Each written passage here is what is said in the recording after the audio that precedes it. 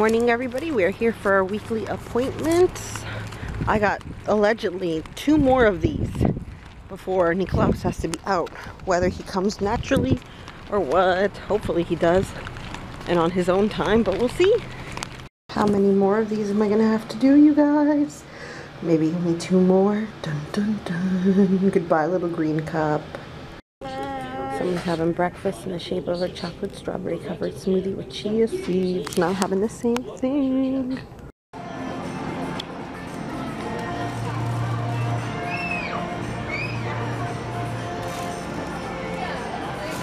I found a natural Tim in his wild habitat. Exactly. It's his first time. Yeah, it's his first time. So I hope he enjoys Cowabunga. It's a really nice and pretty day today.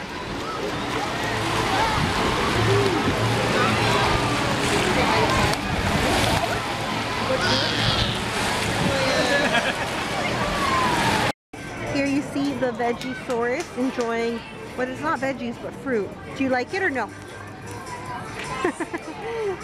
Tim brought like a fruit medley, which I'm so happy and stoked for. Oh my god, it's so good. He was eating strawberry crisp.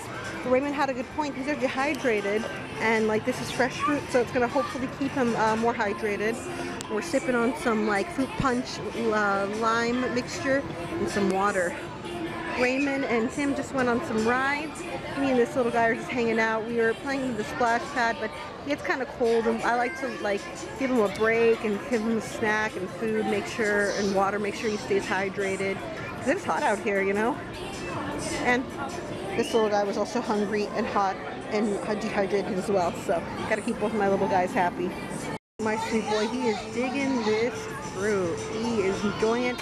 He's had a pineapple, he's had a strawberry, he's had a cantaloupe, a honeydew, all sorts of things. Tim really came through with this fruit medley.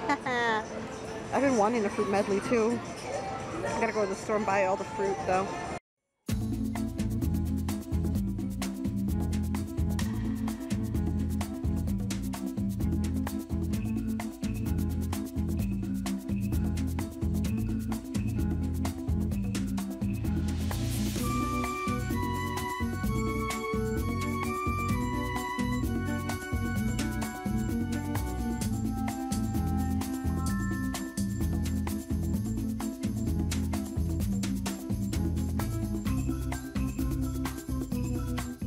Jenny's catching a ride with Ray.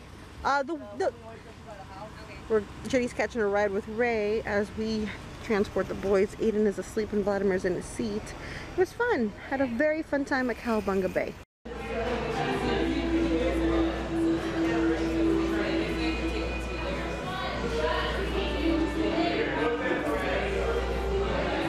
Is that your balloon?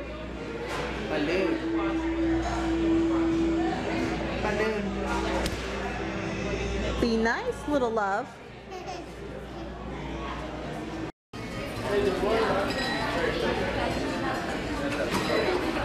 You back?